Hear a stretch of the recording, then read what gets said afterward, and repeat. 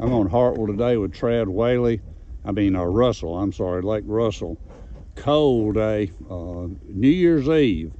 And he's showing me a largemouth pattern that'll work a lot better in February. Tell me about where we're fishing and why we're fishing here. We're just in the back of a creek right now, trying to find an area. We've got this dirty water running in the back. If you find any rock, any little bit of cover with this dirty water pumping in, usually you can catch a cute largemouth. I lost a real good one a while ago, and then I just caught that one, so maybe we own a little something. But in February, these fish are transitioning and pulling up, and they won't have to have the dirty water to be here.